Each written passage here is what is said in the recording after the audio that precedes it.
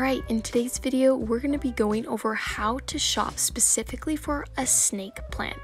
We're going to be going over where you should be shopping, what to look for so that you bring home the healthiest snake plant possible that's going to last you years and years of enjoyment for you in your own home. Before I go any further, I just want to say if you want more houseplant care tips of how to buy them, what to look for, how to troubleshoot for them, how to keep them happy and healthy, I really recommend subscribing to my channel. I'm constantly posting new content to help you and your houseplants, and I would really appreciate it.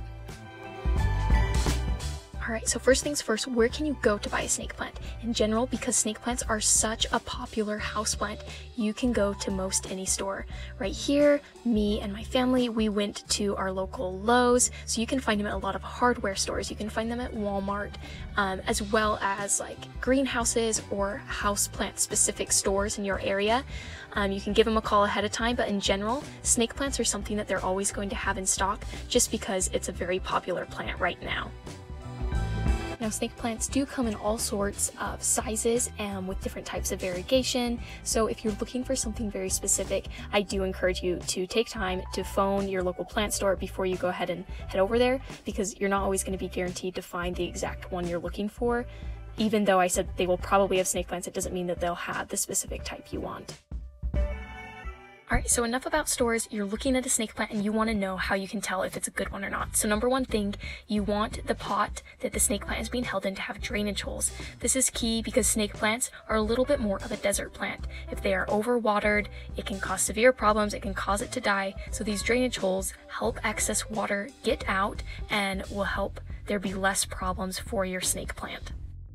Next, you're going to want to smell the soil, poke it, kind of play around with it just to make sure that there's no mold or anything that shouldn't be there growing. I know it sounds silly to smell it, but if you smell something other than the natural kind of dirt smell, it could be a sign of an unseen mold or mildew growing down below in the pot. And you don't want that because it's just going to cause a shorter lifespan for your snake plant and cause problems later on. All the ones here that we saw, their soil smelled fine, so I would say in general, their soil, if you're buying from a reputable place that's not overwatering them excessively, it should be just fine.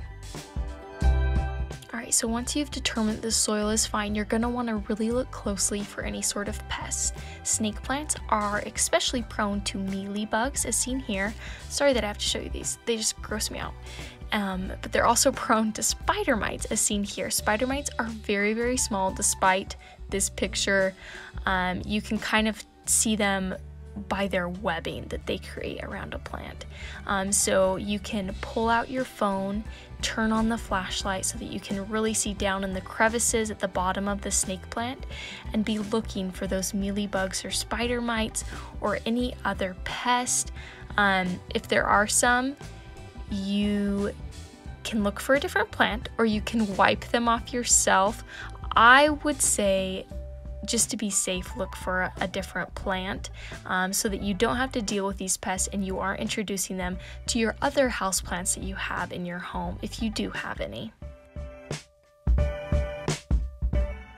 Another thing to check with your snake plant before you buy it is check its leaves. They should be kind of stiff, not like incredibly rigid that they're gonna like snap into two, but they should not be soggy. They shouldn't be what's the word? They shouldn't be wrinkled. That's the word I was looking for. Wrinkled snake plant leaves show that means it's being underwatered.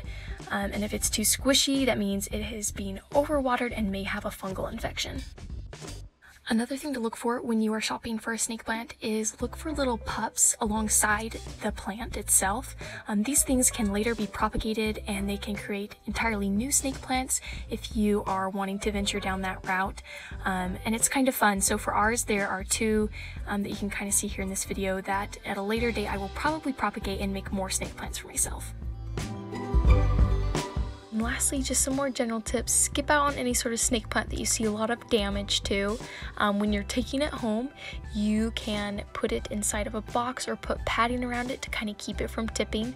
When we took ours home, we didn't use any sort of padding or anything, and it was just fine. But if you are worried, you can certainly use padding to keep it upright.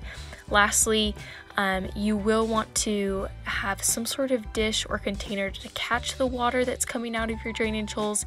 If you already have a pot for it to place it in, that's great. Or if you already have a plate, that's great too. We just bought one of these little plastic wands. I think it was less than $1. So yeah, not very expensive at all.